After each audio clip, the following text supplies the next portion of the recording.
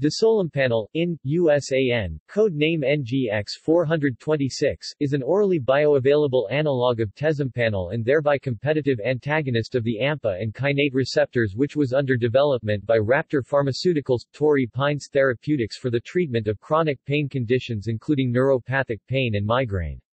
It was developed as a follow-on compound to tezepampanel, as tezepampanel is not bioavailable orally and must be administered by intravenous injection, but ultimately neither drug was ever marketed.